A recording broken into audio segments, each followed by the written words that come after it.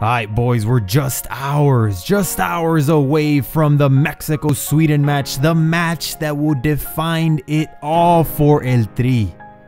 Either history or failure, fracaso, because if Mexico loses to Sweden, it's it. That's it. It's over, man. It's pretty much over. And defeating Germany, shocking the world and defeating Germany in that first match of the group stage will be nothing but a good memory, a great memory.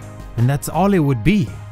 But I'm confident that the boys know what's on the line. They know it, man. This group is different. This group is ready to make history by winning all 3 games in the group stage. 9 points. Let's qualify to the knockout stages. Let's face Serbia. Let's face Switzerland.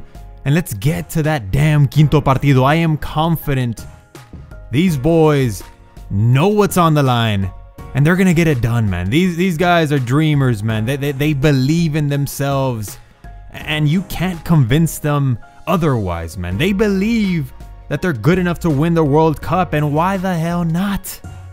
But let's not get too far ahead of ourselves. We got these guys, man. Sweden to face off against, and this is the predictions video. It's a short video, but I hope you stick around. I hope you enjoy it, and I hope you leave me your predictions. So let's get it started. The lineup, man. What should we expect from Juan Carlos Osorio? Some crazy rotaciones?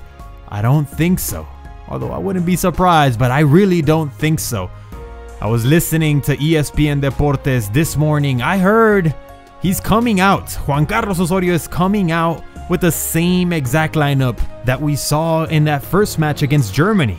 So Ayala would be making his way back into the starting lineup.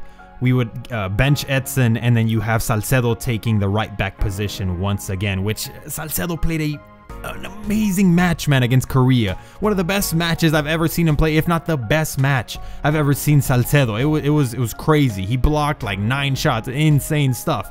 Salcedo is gonna play the right back position though, according to these reports from ESPN Deportes. So not too many lineup changes should be expected. Although I did hear David Faitelson on Fútbol Picante last night throw something out there to the extent of Chucky Lozano possibly getting some rest this match. I sincerely doubt that, man. We cannot sit Chucky down, man. We can't sit him down, not for this match. It's way too important. So let's get to it. My prediction for this match: at first, it's gonna be bottled up. It's gonna be tight. There's gonna be tons of emotion, tons of tension, nervousness.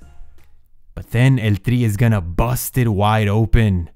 I predict a final score of 3-1 in favor of El Tri, baby. It's gonna be like that our last World Cup match, the third match against Croatia. You guys remember it? El Tri won that one 3-1. They were up 3-0.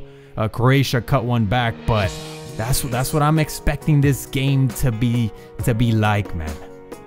You know, us going to halftime 0-0 and then El Tri busts it open. Let me know your predictions in the comments down below. Are you nervous? I know you are, baby. It's all good.